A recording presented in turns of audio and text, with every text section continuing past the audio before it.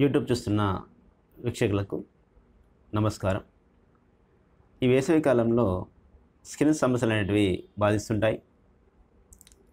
ముఖ్యంగా వేసవిలో ఎండ తీవ్రత అనేది ఎక్కువగా ఉండడం వల్ల బాడీలోని నీటి శాతం అనేది ఎక్కువగా డ్రై కావడం అనేది జరుగుతుంటుంది. దీనివల్ల తగినంత నీరు తీసుకోకపోవడం వల్ల ఈ యొక్క స్కిన్ సమస్యలు అనేటివి వచ్చి బాధిస్తుంటాయి. ముఖ్యంగా ఈ యొక్క వేసవి సమయంలో డ్రై స్కిన్ అనేది ఎక్కువగా బాధిస్తుంటుంది. అలాగే దురద, మంటతో కూడిన ఎగ్జిమా వంటి సమస్యలు కూడా వచ్చి వేధిస్తుంటాయి. ఈ వేసవి కాలంలో వచ్చే చర్మ వ్యాధులకు హోమియో వైద్యంలో ఎటువంటి మందులు ఉన్నాయో ఇప్పుడు తెలుసుకుందాం. అలాగే ఈ సమస్య వచ్చినప్పుడు ఎలాంటి లక్షణాలు ఉంటాయో కూడా తెలుసుకునే ప్రయత్నం చేద్దాం.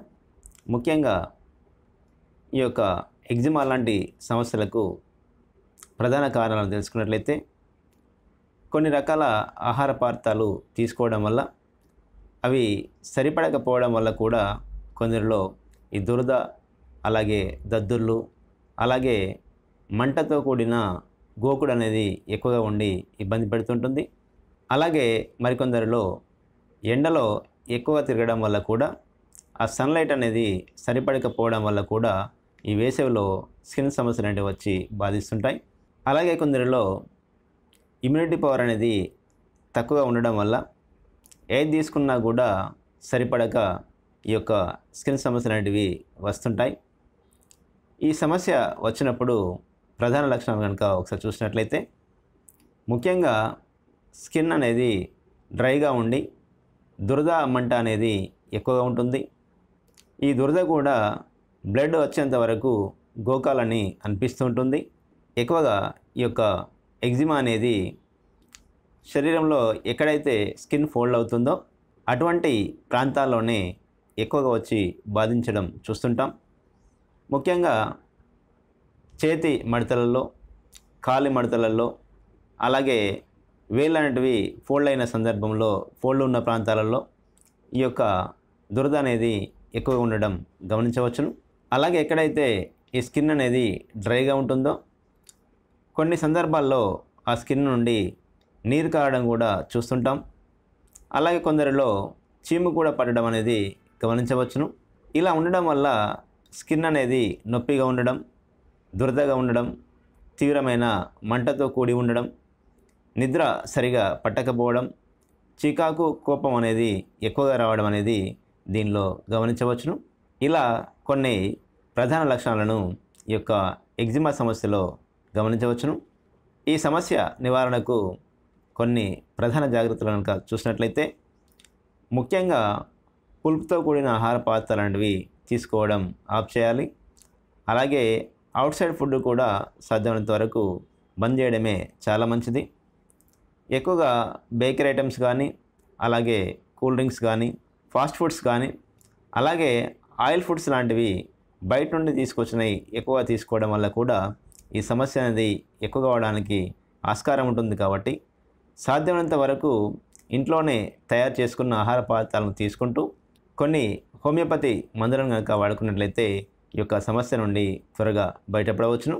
ఇక ఈ సమస్యకు ట్రీట్మెంట్ విషయానికి వస్తే హోమియోపతి వైద్యంలో చాలా మంచి మందులు ఉంటాయి. ముఖ్యంగా ఈ వైద్య విధానంలో మందుల ఎంపిక అనేది వ్యక్తి యొక్క లక్షణాలు, అలాగే వ్యాధి యొక్క లక్షణాలు, అలాగే వ్యక్తి యొక్క అలవాట్లను దృష్టిలో ఉంచుకొని మందుల ఎంపిక అనేది జరుగుతూ ఉంటుంది. ఇలా ఎంపిక చేసుకున్న మందులను వాడుకున్నప్పుడే ఈ యొక్క సమస్య అనేది సమూలంగా నివారించబడుతుంది. మొదటగా ఆర్సెనికం ఆల్బమ్ అనే మందును చూసినట్లయితే వీరిలో ఈ దురద అనేది, దద్దులు రావడం కానీ ఎక్కువగా అర్ధరాత్రి సమయంలో, అలాగే పగటి సమయంలో ఎక్కువగా ఉండి బాధిస్తుంటుంది. అలాగే వీరికి దహం కూడా చాలా తక్కువ, కొద్దిగానే నీళ్లు తీసుకోవడానికి ఇష్టపడుతుంటారు. అలాగే వీరికి జలుబు చేసే తత్వాన్ని కలిగి ఉంటారు. తేలికగా వీరికి జలుబు చేసి ఇబ్బంది పెడుతుంటుంది. తరచుగా కోళ్ళకు గురి కావడం వీరిలో గమనించవచ్చును. అలాగే ఎక్కడైతే ఈ స్కిన్ సమస్య వస్తుందో అది దురద మంట అనేది ఎక్కువగా ఉండి బాధిస్తుంటుంది. వీరి యొక్క మానసిక స్థితిని గమనించినట్లయితే వీరికి అస్థిమితం అలాగే భయం అనేది ఎక్కువగా ఉంటుంది. ఎక్కువగా ఆందోళనకు గురి కావడం వీరిలో గమనించవచ్చును. అలాగే వీరికి చలి వాతావరణం అంటే అసలే గిట్టదు. కొద్దిగా వెచ్చగా ఉన్నటువంటి వాతావరణాన్ని వీరు ఇష్టపడడం గమనించవచ్చును. ఇలాంటి లక్షణాలు ఉండి ఈ చర్మ వ్యాధితో బాధపడుతున్నప్పుడు ఆర్సెనిక మాల్బా అనే మందు చాలా బాగా పనిచేస్తుంటుంది. అలాగే మరి యొక్క మందు నైట్రోమోర్. వీరిలో ఈ యొక్క ఎగ్జిమా అనేది తలలో ఎక్కువగా వస్తుంటుంది. అలాగే చేతి మడతల్లో, కాలి యొక్క మడతలలో ఎక్కువగా రావడం గమనించవచ్చును.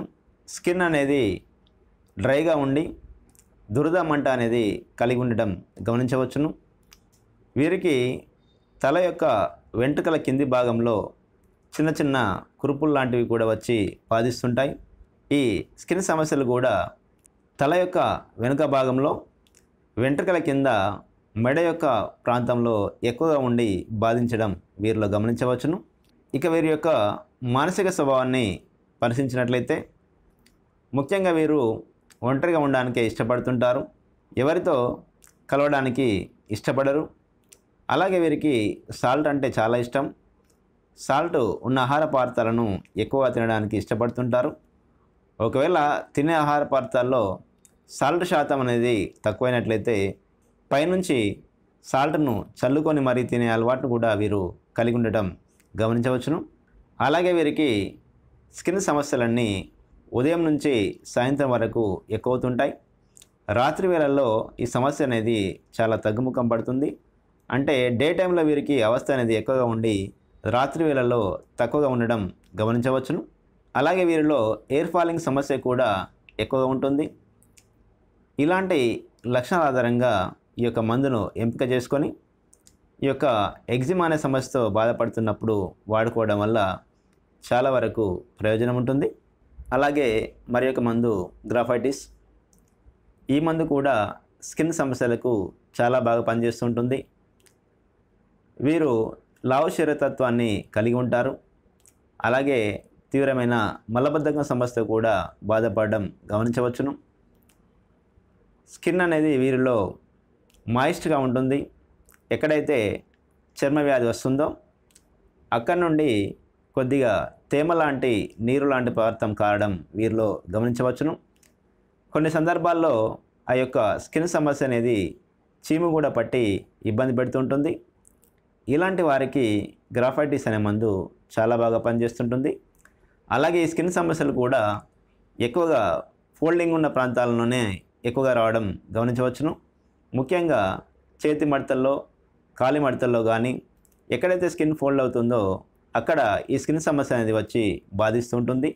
ఇలాంటి లక్షణాలు కలిగి ఉండి లావు శరీరతత్వాన్ని కలిగి ఉన్న వారిలో ఈ యొక్క గ్రాఫైటిస్ అనే మందు వాడుకొని ప్రయోజనాన్ని పొందవచ్చును. ముఖ్యంగా ఈ గ్రాఫైటిస్లో ఎక్కడైతే చర్మ వ్యాధి ఉంటుందో అక్కడ నీరు కారడం, ఆ నీరు కూడా కొంచెం థిక్గా రావడం, కొన్ని సందర్భాల్లో పసులాగా కూడా రావడం గమనించవచ్చును. ఇలాంటి లక్షణాలతో బాధపడుతున్నప్పుడు ఈ మందు చాలా బాగా పనిచేస్తుంటుంది. అలాగే మరి యొక్క మందు లైకోపోడియం. ఈ మందు కూడా ఈ యొక్క వేసవిలో వచ్చే ఎగ్జిమా సమస్యకు చాలా బాగా పనిచేస్తుంటుంది. ముఖ్యంగా డ్రై స్కిన్ అనేది కలిగి ఉండి దురద మంట అనేది ఎక్కువ ఉండడం వీరిలో గమనించవచ్చును. దీంతోపాటు వీరికి మూత్రం సమస్య కూడా ఎక్కువగా ఉంటుంది. కొన్ని సందర్భంలో మూత్రం పోసినప్పుడు స్మెల్ కూడా ఎక్కువగా వస్తుంటుంది. మూత్రం యొక్క రంగు కూడా ఇటుక పెళ్ళ రంగులో ఉంటుంది. దీన్నే మనం రెడ్ శాండ్ యూరిన్ అని కూడా చెప్పుకుంటాం. అలాగే వీరు గ్యాస్ ట్రబుల్ సమస్య కూడా బాధపడుతుంటారు. ఎక్కువగా వీరికి కోపం అనేది ఎక్కువ ఉంటుంది. ఇక వీరి యొక్క మానసిక స్వభావాన్ని గమనించినట్లయితే వీరికి విపరీతమైన కోపం ఎక్కువ ఉంటుంది. లోపల భయం, పిరికితనం ఎక్కువగా ఉన్నా కూడా పైకి మాత్రం మేకపోతు గాంభీర్యాన్ని వీళ్ళు ప్రదర్శించడం గమనించవచ్చును. అలాగే వీరు చూడడానికి యంగ్ ఏజ్లో ఉన్నా కూడా చాలా ఓల్డ్ ఏజ్ లెక్క ఆగుపడటం వీరిలో గమనించవచ్చును. వీరు తమ మాటకి ఎవరైనా ఎదురు చెప్పినట్లయితే సహించకపోవడం గమనించవచ్చును.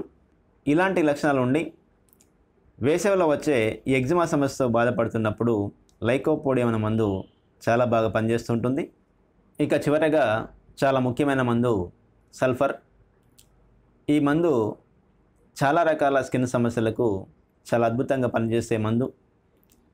ఎన్నో రకాల చర్మ వ్యాధులకు హోమియో వైద్యంలో ఈ యొక్క మందు అనేది చాలా బాగా ఉపయోగపడుతుంది. స్కిన్ అనేది చాలా డ్రైగా ఉంటుంది, అలాగే పగుళ్ళు కూడా ఊపడుతుంటాయి. దురద అనేది మంట కూడా ఎక్కువగా ఉండి ఇబ్బంది పెడుతుంటుంది. ఇక వీరి యొక్క స్వభావాన్ని గమనించినట్లయితే వీరు వంగిపోయి నడుస్తుంటారు.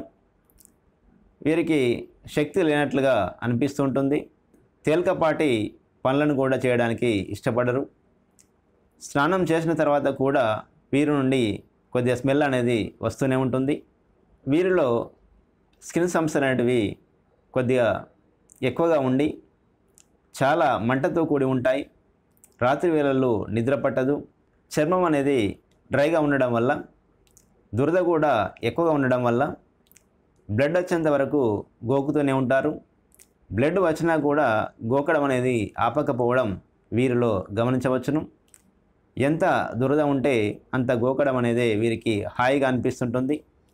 ఇలాంటి లక్షణం ఉన్నప్పుడు ఈ యొక్క సల్ఫర్ అనే మందు చాలా బాగా పనిచేస్తుంటుంది. ఇలా హోమియోపతి వైద్యంలో చాలా రకాల మందులు ఉంటాయి. ఏదైతే మందును లక్షణాల ఆధారంగా ఎంపిక చేసుకుంటామో ఆ మందును 30 పొటెన్సీలో రోజుకు 2 పూటల చొప్పున వారానికి 3 రోజులు కనీసం ఒక 3 నుంచి 5 వారాల పాటు వాడినట్లయితే ఈ యొక్క సమస్య అనేది చాలా వరకు తగ్గుముఖం పడుతుంది. ఒకవేళ మందులు వాడుతున్నా కూడా సమస్య అనేది తగ్గకుండా ఇబ్బందిగా మారుతున్నప్పుడు దగ్గరలో ఉన్న డాక్టర్ సలహా మేరకు ఈ మందులు కనుక వాడుకున్నట్లయితే చాలా వరకు ఈ యొక్క ఎగ్జిమా సమస్య నుండి బయటపడవచ్చును. మరి యొక్క ఆరోగ్య సమస్య గురించి వచ్చే ఎపిసోడ్లో తెలుసుకునే ప్రయత్నం చేద్దాం. నమస్కారం.